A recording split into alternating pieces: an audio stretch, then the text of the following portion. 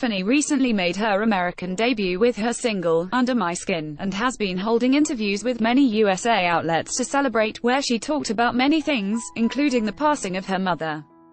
Tiffany refused to sign with an Asian agency because of Girls' Generation. During an interview with Rolling Stone, the topic of her mother's passing in 2002 came up, and she was not afraid to touch on the topic. "You've said that music helped you deal with your grief after your mother's death in 2002. How so?" Kim J-ha, Rolling Stone. Before even thinking about herself, who lost her mother, she revealed that was thinking about her dad and her aunt.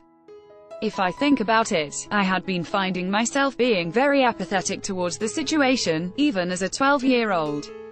I remember feeling so bad for my dad, because he just lost the love of his life, and my aunt just lost her sister.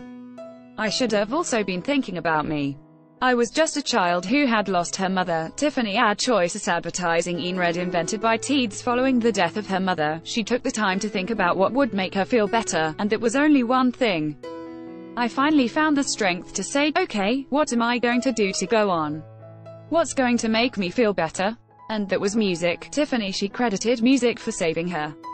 "Music was the only thing that made me feel understood and made me feel better. I rooted myself in that.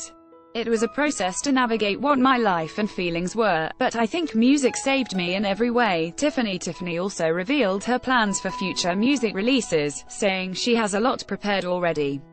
"I have been working on music since last September. I do have a lot of music done and I would love to continuously be able to release music until it leads to a full album. I don't ever want to slow myself down when creating or challenging myself." Lee Soo-man confirms NCT China is currently preparing for their debut.